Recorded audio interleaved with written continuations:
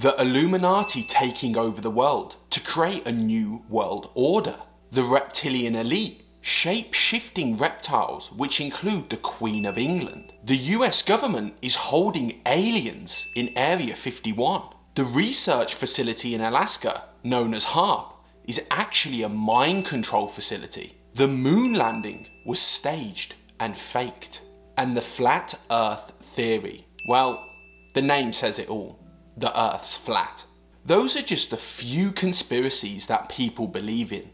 There are thousands more out there. If you believe in any of the conspiracy theories that I just mentioned, this video isn't about me telling you that you're wrong. You're crazy to believe in them, or me trying to change your mind. I believe in some conspiracy theories myself. In this video, we are going to be taking a look at why people believe in conspiracy theories in the first place, and the psychology behind them. It doesn't matter what conspiracy theory you or I believe in. Let's take a deeper look into why we choose to believe them in the first place. Around half of Americans believe in at least one conspiracy theory. That's about 164 million people. But why do so many people believe in them? People actually believe in conspiracy theories for a variety of reasons. Some people don't know how to explain random events, and they want to have an answer as to what happened. If there's a conspiracy theory out there that is the only explanation as to what has happened, they might believe in it. Some people want to have certainty in their lives. Like before, if they don't have an answer as to what has happened, or society doesn't have the answers as to what has happened, then it upsets certain people because they need certainty in their lives. And conspiracy theories can give them that feeling of certainty. Some people want to feel special or unique, and conspiracy theories make them feel that way. It makes them feel special and unique because they feel they are part of something, part of a movement, if you wish, that others may not even know about. And they are one of the select few that knows about it and believe they know the truth.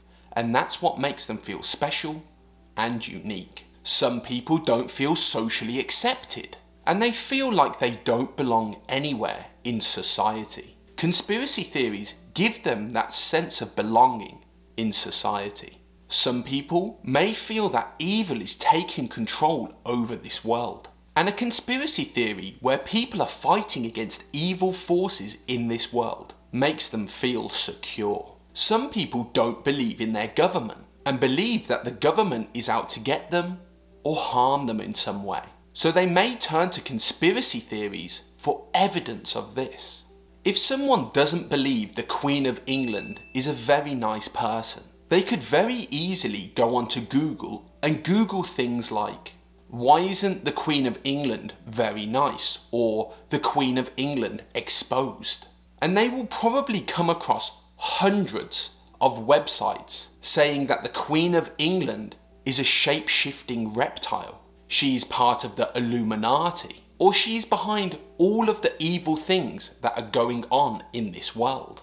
And before you know it, they've found a blog or a website, or even a community of people who are like-minded people who dislike the Queen, and they're talking about how evil she is. It's very, very easy to be sucked into the conspiracy theory world. There's so many conspiracy theories out there. Sometimes I find it difficult to sleep. So I just start Googling things because I don't like it when things are unexplained. That doesn't sit well with me. I feel like I need to know the truth, or at least find out what actually happened. Unexplained events do not sit well with me. So I'm Googling, looking for the answers as to what happened. And before you know it, I've gone from conspiracy website to conspiracy website, reading and watching videos on all their conspiracy theories out there. That's how easy it is to get sucked into the conspiracy world. And thanks to the internet, there is more information out there available to us now than there was 10 years ago. And there's new conspiracy theories popping up all the time. And once you start researching one conspiracy theory, you often end up finding yourself reading about something completely different than what you were looking for in the first place, which leads you on to another conspiracy theory, which then is tied into another conspiracy theory. That's how easy it is to find out about conspiracy theories in this day and age. I now want to hear from you guys and girls in the comment section down below. Do you believe in any conspiracy theories yourself? Which conspiracy theories do you believe in and why? Let me and others know in the comment section down below. If you've enjoyed this video and you want to see more content on conspiracy theories in the future, please give this video a like.